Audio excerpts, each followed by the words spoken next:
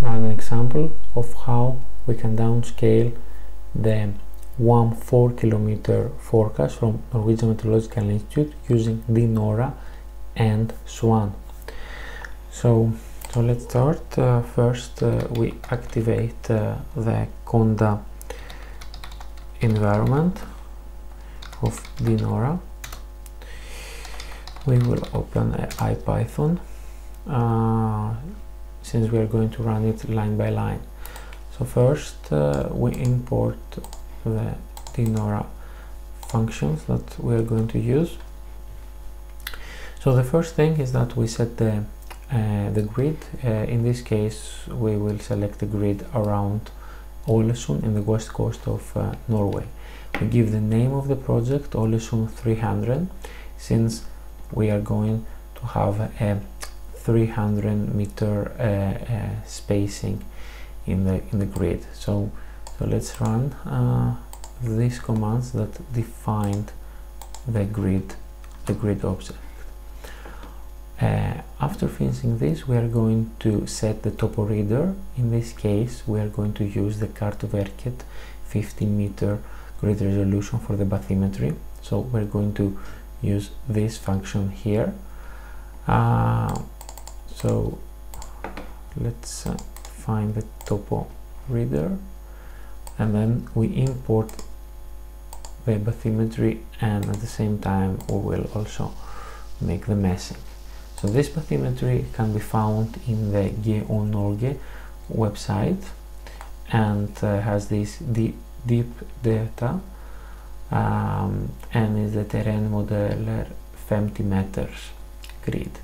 So we can find it here. You can download the area that you are interested, and in this case, for this issue, because we have multiple of these domains here, we just add in the tile star, so the program can search in all of them and find the longitude and latitude that we are interested. Otherwise, you can just put the name of the tile that you have here. So yeah, so missing also the grid, and then we will continue with the setting the boundaries. In this case we are using the north boundary, the west, and the south, as we see here in the edges. So north, west and south, and the step is 20. So every 20 grid points we get a boundary in the domain here. So let's set boundaries and into the grid object. So here we are. Then we continue to set up our model object. So in this case we are going to use SWAN, and with a start time and end time, as we see here. Yeah, and then we are ready to import the boundaries. So we have boundaries from WAM4km.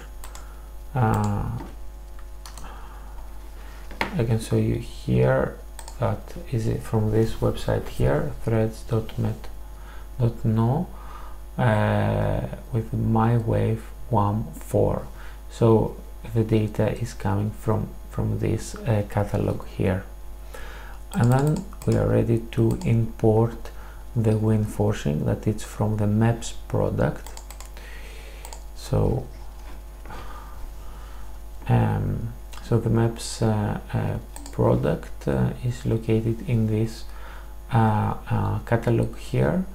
So DNORA is searching for the netcda file that has the wind data for the time that we have choose.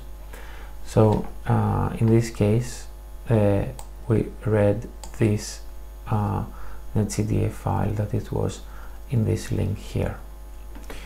So after this we are ready to plot the grid. This is of course optional in the way to see how the grid looks like, and this creates also a folder that we will have also the information and the output files. So let's see, here is how the grid looks like. So with the X we see here is the available spectra from the WAM4km, while with the stars we see is the boundary points that we have set, and with the red dots is the forcing from maps. The color represents the depth, so Ålesund is located somewhere here and Sulafjorden is this fjord here. So the grid looks okay. So then we continue to export now the grid for SWAN, typing model.export grid. So here we have it. So here is the ASCII file that contains the grid, while we have also another one file that has some information about this this grid. Yeah, and then we continue with to export the boundaries. So to create an ASCII file that has the boundaries for the SWAN run. So this is this one here.